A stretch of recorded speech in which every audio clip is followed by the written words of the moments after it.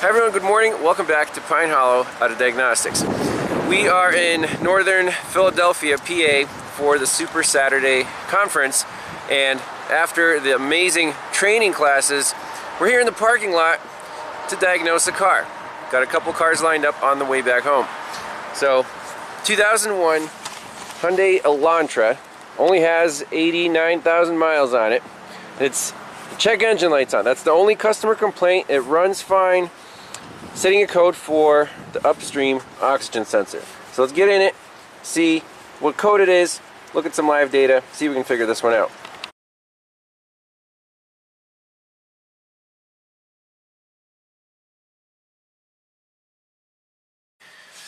Alright, so the customer said he's dealing with one trouble code right here, a P0133-O2 sensor circuit, slow response, bank 1, sensor 1. And guess what? Guess how many oxygen sensors he's tried? He said he tried this cheaper one, apparently from Japan. Then he said the OE ones are Bosch, so he tried like 2 Bosch sensors. I think he also replaced the downstream one, but this code keeps coming back. So right in live data, we're just using OBD2 because, you know, communications on these old cars are slow and primitive. So we just want to go basic global data, read live data, and let's pull up oxygen sensors, fuel trims, only 20 data PIDs, coolant temp, TPS, RPM, long-term trim, short-term trim, and oxygen sensor outputs. So 7 data PIDs, we can put the map in there. Let's take a look. So right now they're at the bias voltage. Both upstream and downstream sensors are at 0.4 volts. Okay, great. Let's start it up and see what happens. Alright, here we go. So let's fire it up. So data refresh rate is 1, 2, 3. 1, 2, 3, 1, 2, 3, 1, 2, 3. But it updates every 3 seconds. Okay, look, bank 1 sensor 1 is waking up and doing its thing. It's oscillating. We're in closed loop. I'm just going to rev it up a little bit.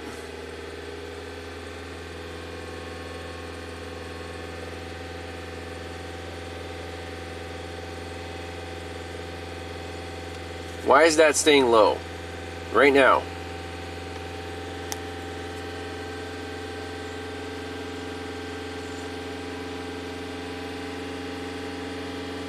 Now it's staying high.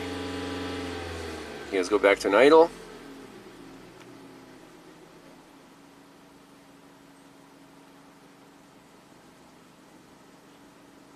Seems to be working just fine.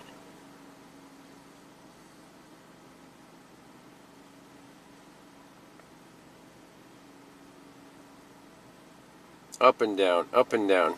That's perfectly normal. Put in gear.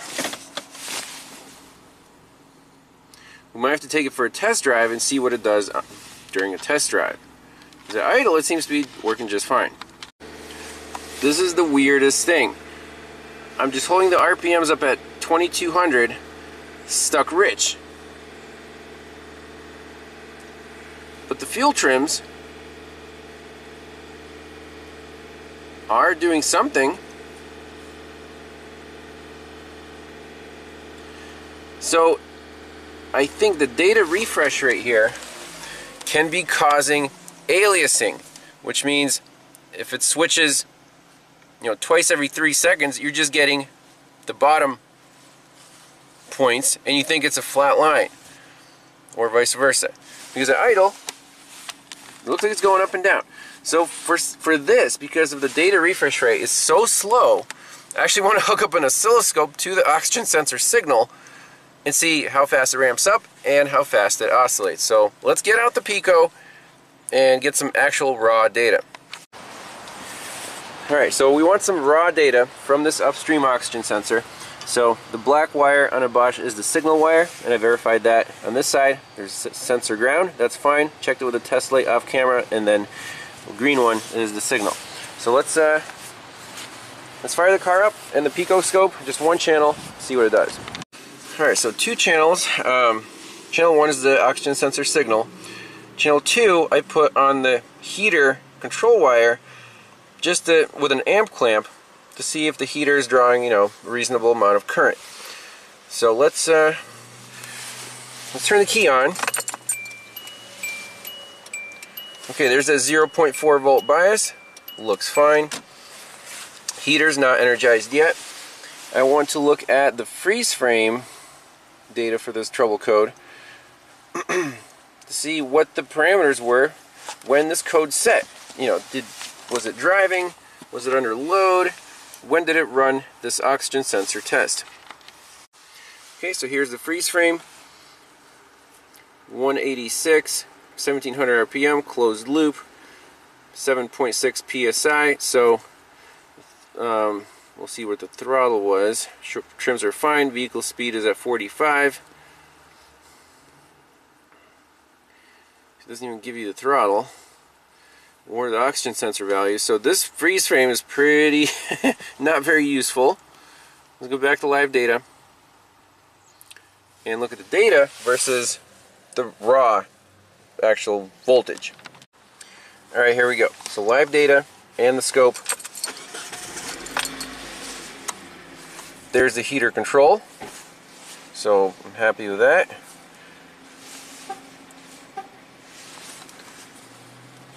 Looks like it's starting to come up from the bias, 0.8 to 0. 0.8 to 0. That's matching our scan data pretty well. Now let's raise the RPMs up.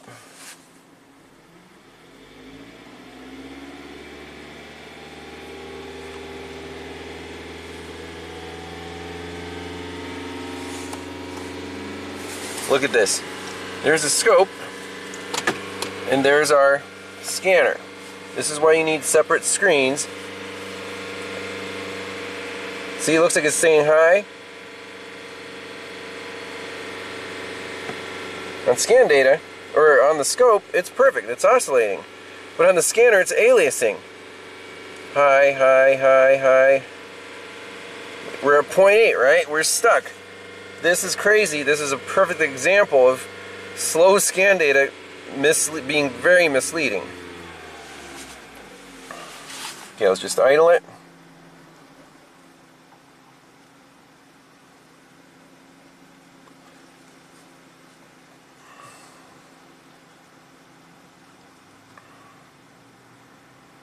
Looks perfect. Looks fine. So raise the RPMs up.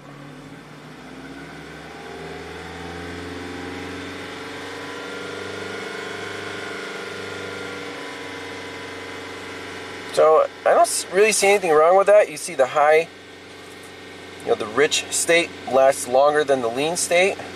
It's kind of like a dip down, rich, dip down, rich, dip down.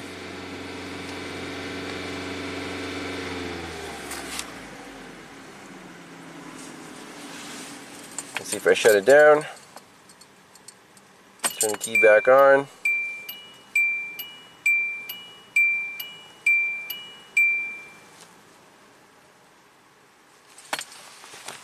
I don't know what these little pulses are here. You know, something's going on with the computer. A little noise. But the signal looks okay.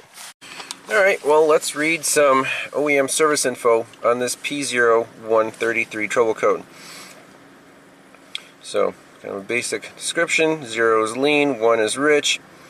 ECM judges by the electromotive force from the oxygen sensor whether the air-fuel ratio is rich or lean, controls injection time accordingly. However, if malfunction of the oxygen sensor causes output of abnormal electromotive force, ECM is unable to perform accurate air-fuel ratio control. The heated oxygen sensors include a heater which heats a zirconia element. The heater is controlled by the ECM. When the intake air volume is low, temperature of the exhaust is low, current flows to the heater to heat the sensor for accurate oxygen sensor detection. Yes. So, let's read background. When the heated oxygen sensor begins to deteriorate, the oxygen sensor signal response becomes poor. The ECM forcibly varies the air-fuel mixture to make it leaner and richer, and check the response speed of the heated oxygen sensor. In addition, the engine control module also checks for an open circuit in the heated oxygen sensor output line. Okay. Check area coolant temp normal. Signal voltage is continued to be 0.1 volts or lower for 3 minutes or more after the starting sequence was completed. Engine coolant temp is higher than 80 C. Engine speed is higher than 1200. Engine load is 25% or more. Input voltage supplied to the engine control module interface circuit is 4.5 volts or more when 5 volts is applied to the heated oxygen sensor output line via a resistor. Not exactly sure what that is. That's probably an open circuit check. And then check area coolant temp sensor normal. Engine speed 1500, 3000. Engine loads at 25 to 60%. Intake air temp is above minus 10 C. Under the closed loop air fuel control, monitoring time 8 seconds. So this monitor runs in 8 seconds. Judgment criteria: when the air fuel ratio is forcibly changed, lean to rich and rich to lean, heat oxygen sensor signal doesn't provide response within 1.28 seconds. 1.28 seconds. So the fuel pulse width is changed to command it rich or lean, and this oxygen sensor only has a little over a second to react, otherwise this code will set. Very interesting.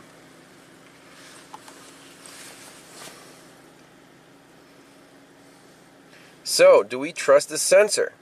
Even though it looks fine, maybe the computer has to mess with the fuel trim a little too much. You can see it goes from 0.7 to 3%. And it's basically has to wait too long for the sensor to change.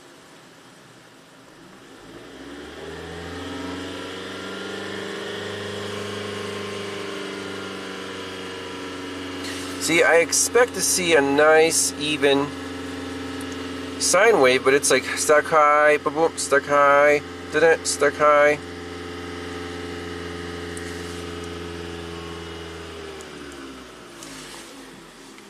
You can measure how long it is in the high range. See, 1.1 seconds. That's not good enough. It's supposed to respond faster than that. So why would this be happening?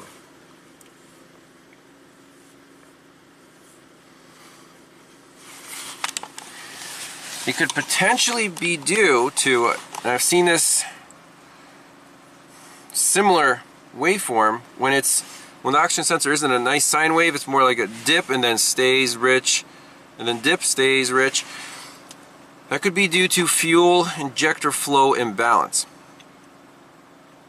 Okay, so all the injector pulse width are controlled, in the same way, but the computer has to overshoot the pulse width to make the sensor go rich, and then it starts taking away the pulse width, and sensor's rich, rich, rich, rich for too long, and eventually it dips down, and then the cycle repeats.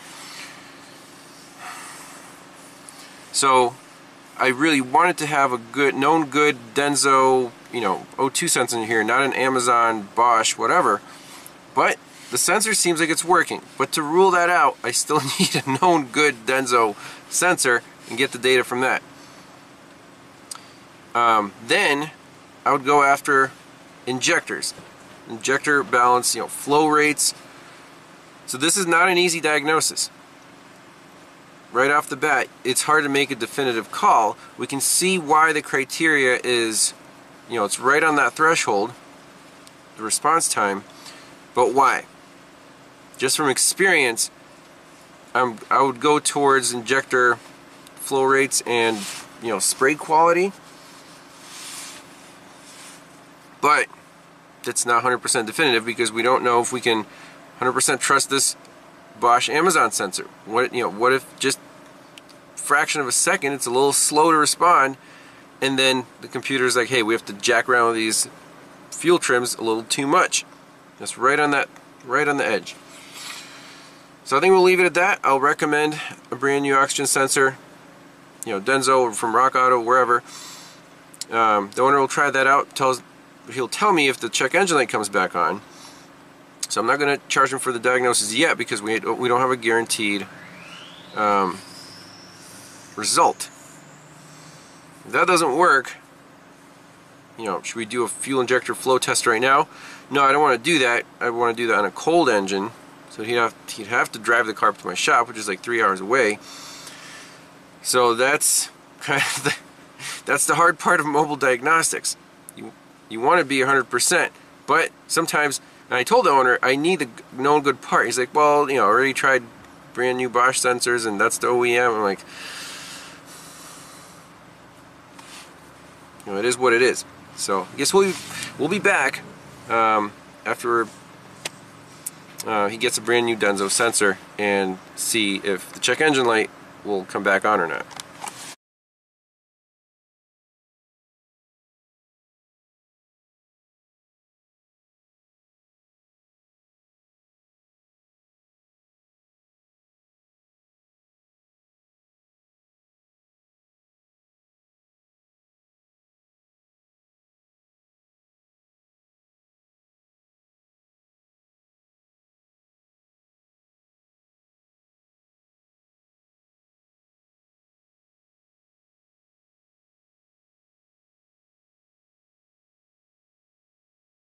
One of them going up a volt, one of them going down a volt, for a total of 2 volts. You get that? And then if you measure the bottom right here, let's bring this down, when no one is speaking, it is absolutely 0 volts. But Adam, it's got 2.5 volts bias. It's got 2.5 on the positive, 2.5 on the negative. Well, what's 2.5 minus